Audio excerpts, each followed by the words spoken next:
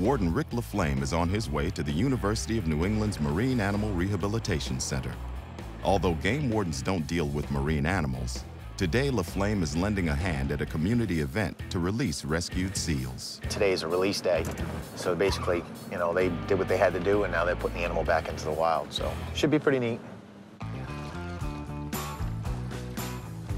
Before becoming a warden, LaFlame patrolled the Maine coast as a Marine patrol officer. He is familiar with many of the animals that call the ocean home. How many are in here right now? The 4 that we're releasing today, we pulled out of the pool and are on deck. 3 of these guys are pups that came to us that should have still been with their mom. Somehow they became separated. People of the public found them.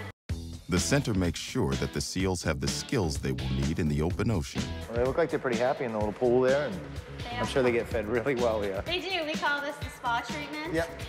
They have a pretty good stay while they're here. Kind of tickler, maybe that'll help? Yeah.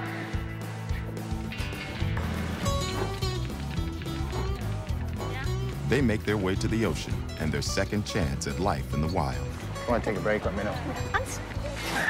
If you need a break, let me No, know. Rick. I'm good. I'm good. Did you want to sit on top? A crowd has gathered to wish the seals well as they head off. All right, let's go. You guys ready? Ready? 1, 2, 3. Here we go. As part of their community outreach, the Marine Rehab invites local kids to help with the release. Seeing them go back to get a second chance is what we work so hard for. It's a pretty good feeling.